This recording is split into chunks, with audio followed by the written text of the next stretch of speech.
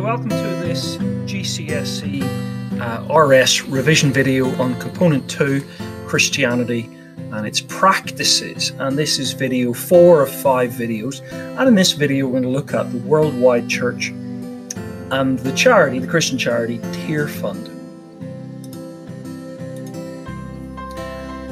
So what we need to understand about Christian practices is its impact all over the world, the worldwide church. And as we think about these words, mission, evangelism, and church growth, the word mission is the idea of a task, a goal, to go and do something. Jesus told his disciples to go into all the world and preach the gospel, baptize them in the name of the Father, Son, and Holy Spirit. And this going involves trying to evangelize, and that word evangelize means to preach the gospel to others with the intention of calling them and converting them to the Christian faith. It is the way the gospel is spread and means preaching the good news. Evangelism is best shows the way Christians is best shown in the way Christians live their lives, rather than just talking about religion. Mission is a slightly bigger project, perhaps. It's what the church is supposed to do in terms of every Christian being an evangelist, as a preacher of the gospel. Every Christian is to be someone who goes into all the world. It's a mission not just of individuals, but collectively of the church, to help Christians live a life of faith and and to spread the message of salvation to all, that our sins can be forgiven, that we can be in right standing with God, we can be sure about heaven and the afterlife.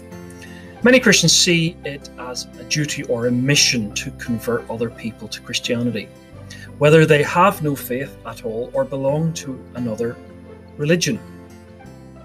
Missionary work in the past had the clear intention of bringing people to the Christian faith. Missionaries, and through missionaries,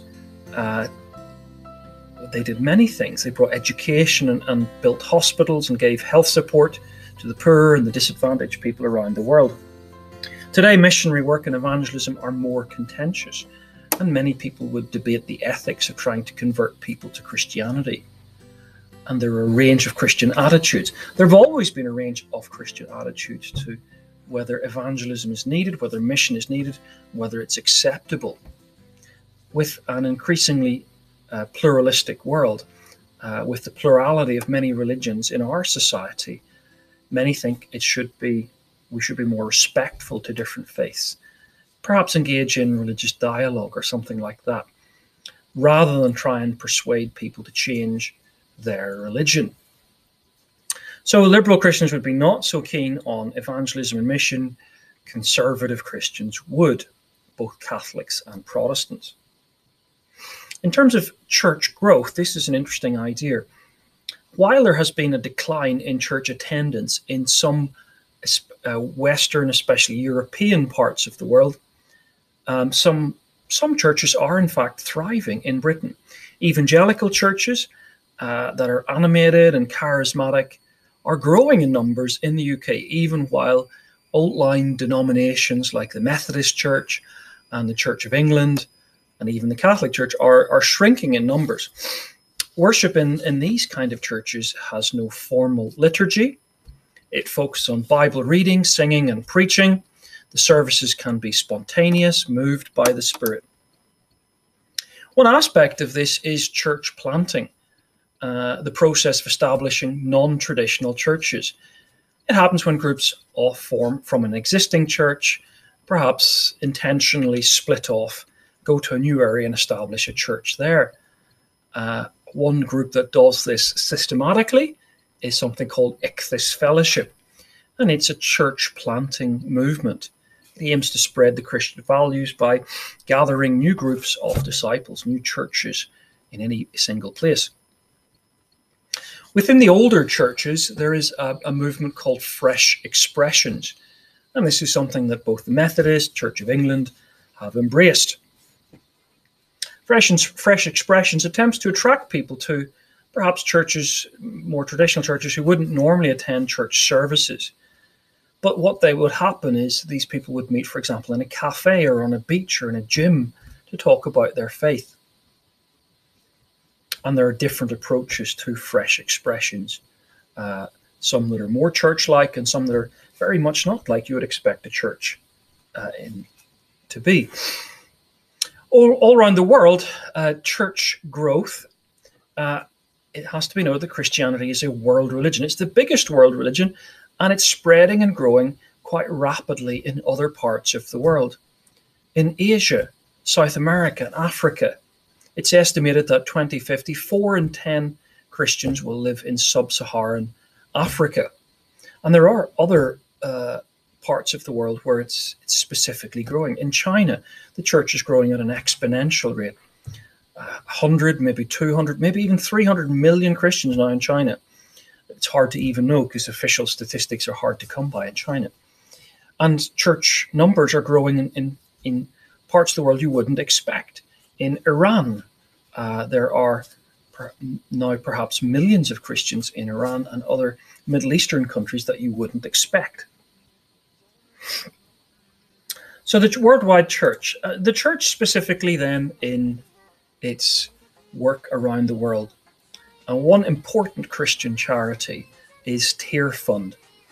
Tear Fund is connected with perhaps more of the sort of evangelical side of the church, although it's an ecumenical charity.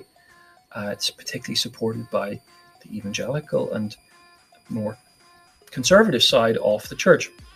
And the kind of things that Tear Fund does, well, it is a charity that campaigns against child trafficking and that sort of thing.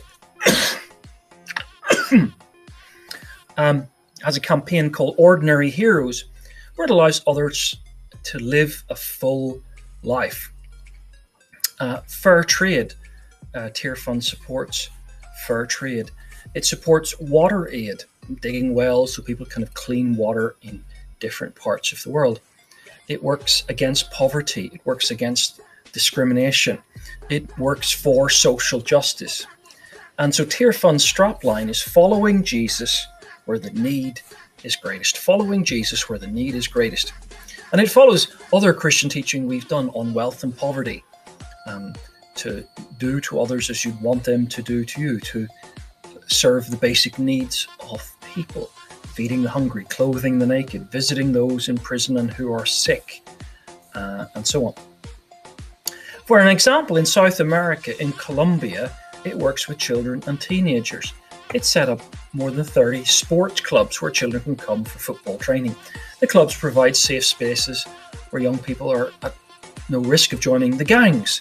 They offer mentoring and equip them with life skills to give them hope and ambition. Tear Fund is an important charity because they have a role in raising public awareness to social issues such as poverty and discrimination in the world. They campaign against the causes of poverty worldwide, and they give practical help in order to help out and practice the teachings of Jesus to help others, to do for others as you want them to do for you. To agape in action, to agape, to love your neighbour as you love yourself. They encourage self-help for individuals and community, not just give humanitarian aid, but give them aid where they can help themselves, teach them how to use particular technologies, for example, at work in particular contexts. Tear Fund, thus, thinking about Tear Fund, are a Christian charity who aim to put Christian beliefs about Jesus' command to love our neighbour, agape, into action.